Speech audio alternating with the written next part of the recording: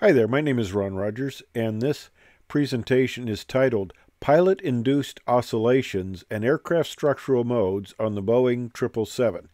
Now, when the 777 first came into service with United Airlines in June of 1995, there were some rumors floating around about not very good flight characteristics, and those who fly the 777 now or have flown on it probably going, really? That's a great aircraft and has great handling and flying qualities, and it's just a pleasure to fly. But it was starting to get a bad reputation, kind of like the 727 did at its initial entry. And probably some people are going, the 27? Yep, thanks to Captain Kmeyer in part, but the 27 was getting some bad press. Even Time magazine had an article about, fuel lines run next to fuselage, and if it lands, gear up, and just all sorts of stuff about the airplane. And these straight wing pilots were flying a swept wing now, and it was getting into problems, which it did. So it was starting to get a bad reputation, the 27. And the 777, I didn't want to see it go along that same route. Now, I was in charge of the ALPA, National Airline Pilots Association National New Aircraft Evaluation and Certification Committee. And one of the things I did on that committee was we conducted a lot of flight evaluations on all the transport aircraft. I've flown quite a number of aircraft, and in future presentations, I'm gonna talk about those aircraft and the flight evaluations, flight tests, and stuff like that.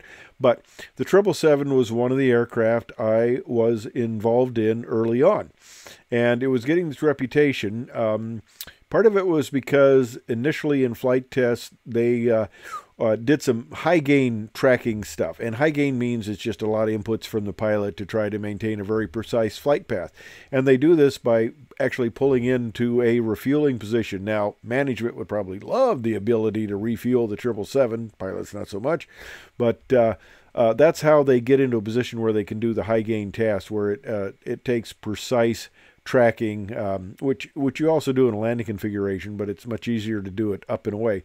And John Cashman got into a few pilot-induced oscillations, and at one point he had to put his feet on the glare shield and brace his arms to stop it. But it was corrected, because it doesn't matter if you have a mechanical flight control system or electronic one, you can get unwanted responses in the flight controls.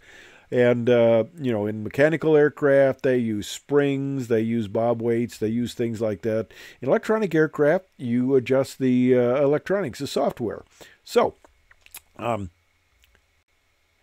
as you probably know, there's a lot been written about PIOs, pilot-induced oscillations. Well, the book on the right was trying to kind of take it back to the point of being not blaming the pilot, because PIO, pilot-induced oscillation, well, it's the pilot's fault there, kind of like the issue that happened with the space shuttle in the approach and landing tests, which I may talk about later, the issues they got into. But they were trying to change it to a softer aircraft pilot coupling, because that's really what it is. No pilot goes out there and says, let me see what I can do with this thing. I'm going to get this thing into an oscillation. No, they don't do that. It's the coupling between the pilot and the aircraft. So it's a little less derogatory towards the pilot. But okay. I was out on a flight evaluation. The first one was a 5-hour-long evaluation. And here's some of the people in the evaluation. We got some British Airways pilots, and we got me.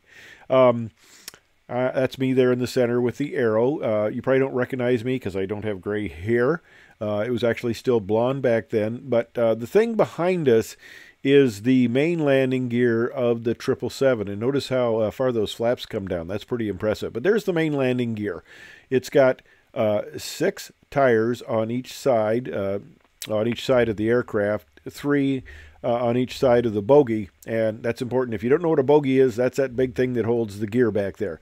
And each of these landing gear weigh 10,000 pounds. Now imagine the hydraulics it takes to lift that up in a very quick fashion. That's a very big actuator there. That's 2 of my F-150 pickup trucks it has to lift in just a few seconds up into the wheel well.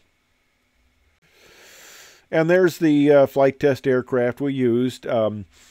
these aircraft, you know, they don't just scrap them. It's too expensive, really, to keep one at the manufacturer, really, for the most part. So they use one of the airline's aircraft that later go to the airline. And when I sat down this aircraft later, when it was with United Airlines as pilot, I recognized it as being one of the flight test aircraft. And I told my co-pilot, "Oh, I've stalled this aircraft." And he goes, "What?"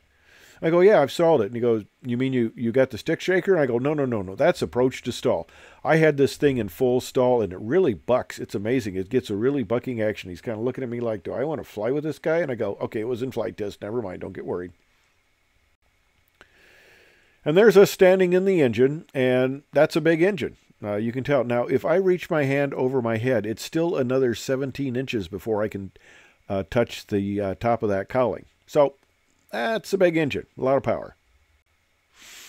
All right, here's me in the aircraft. That's John Cashman, the chief test pilot. John was a great guy. He had an encyclopedic knowledge of aircraft. It was amazing. And if that wasn't good enough, you go into his office and you ask him a question, and he can go right to the book, the reference, and pull it out and get it to you. Now, one thing I might mention, John pointed this out to me, that when somebody gives you a corner office, you want to ask which corner. His corner office looked into the parking lot. The head of flight test actually looked out to the runway. Now, later, John became the head of the flight test, and he got the better office, but I digress. Now, we went up on this flight evaluation, and I had prepared a very detailed evaluation. This was a 5-hour flight. A very detailed evaluation, and John kind of joked that it was sufficient for certification. Of course, it's not, but it was detailed. Now, on our first flight, one of the pilots, it wasn't me, doesn't really mean anything, but one of the pilots got into a 3 Hertz, 3-cycle, electrical engineers out there, you probably have your Hertz to cycle conversion graph. Anyway, a 3 Hertz PIO. Now, this occurred during a 30-degree flap simulated single-engine approach. On short final, the pilot that was flying made a pulse input to the controls. That's what some pilots do when they're not sure of the response of an aircraft. Instead of knowing smoothly where they can put the control, they'll make a little pulse and see how it reacts. And then you make a pulse the other way. It's not great flying, but it was kind of interesting because test pilots fly aircraft differently than airline pilots. And it's kind of funny, but it was very useful to the manufacturer to have us airline pilots come out and fly, because we do things in airliners that test pilots don't do. And, be that as it may, we tend to fly just a little bit differently. And they had not seen this before. And it was kind of interesting. It caused a longitudinal, that's the long length down the aircraft, a little longitudinal flexing. These aircraft, it's 200 feet long, and you get that much aluminum, especially when it's like, well, it gets a little flexible. So this thing started flexing, and we got this little PIO, and it was recorded on the data. And a couple days later, John calls me up, and he says, "Hey, we saw what happened there, and we figured out how to correct it. They put a little 3 Hertz filter in the flight control system, and that did away with it." And it was real interesting.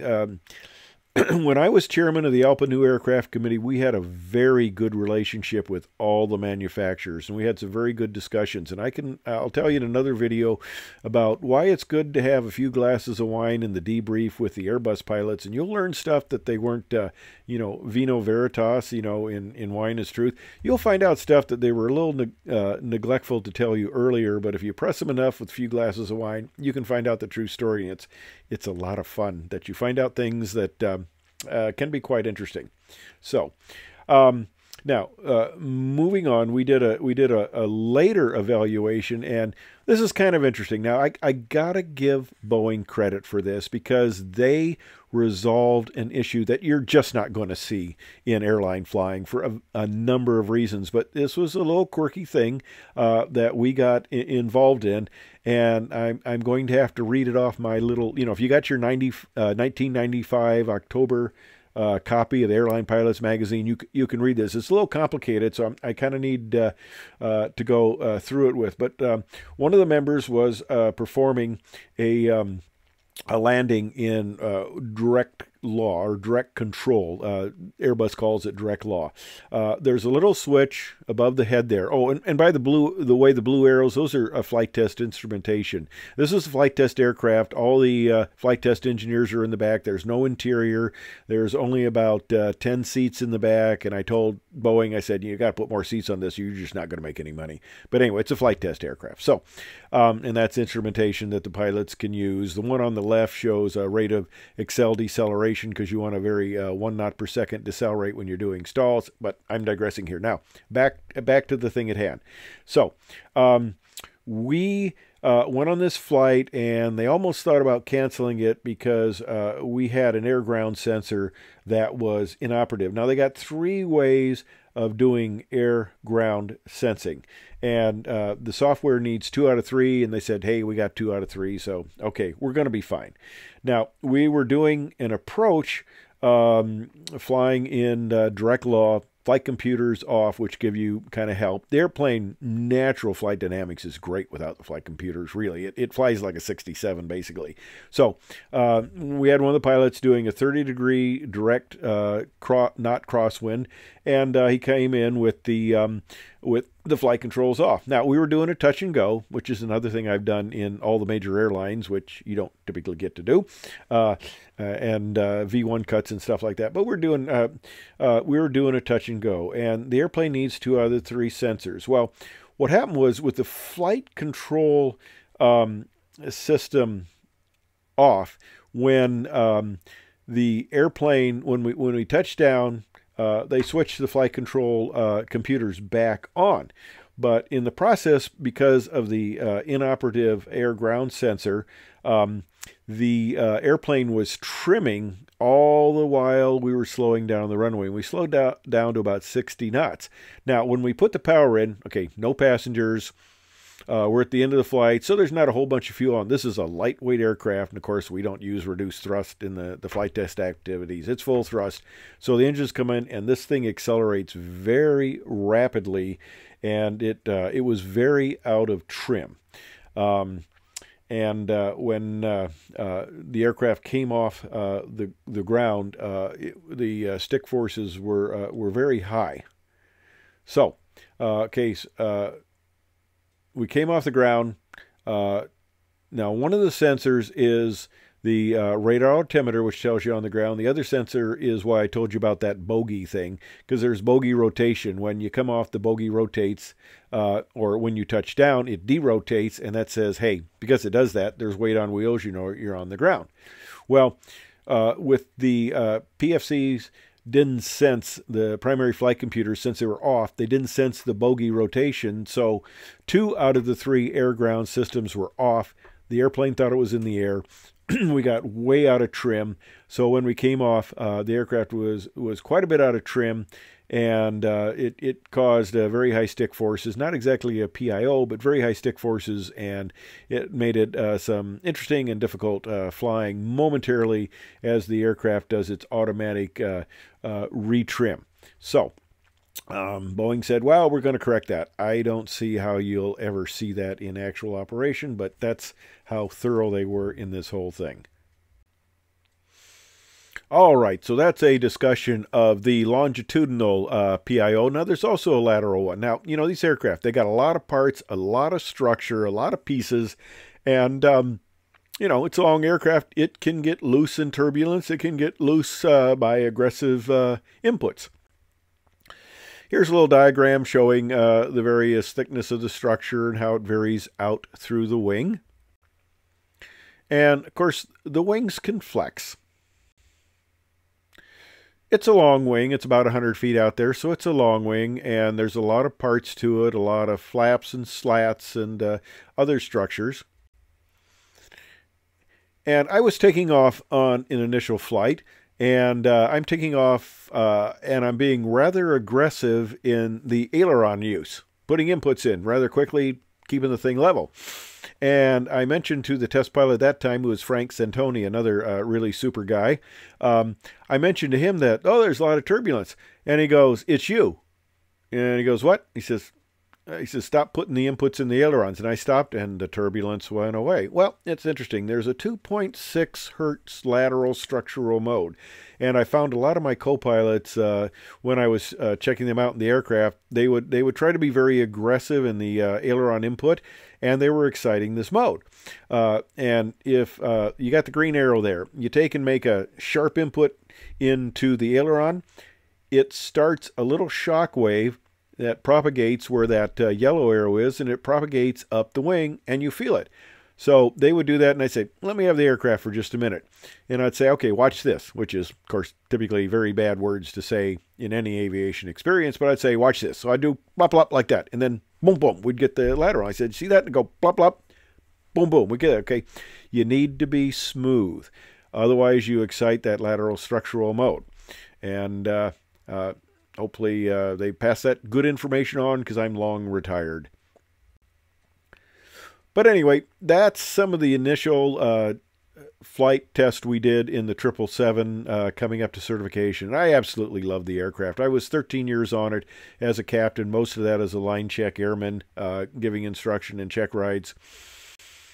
And for my work, it was very nice. I got a letter from Chet Ekstrand, who is the Vice President of Certification and Government Technical Liaison, where he appreciated the work I had done through the committee as chairman of the committee, and the acceptance of the Boeing 777 airplane. Kind of quelled some nasty rumors that were getting started, and just had a great time with the aircraft.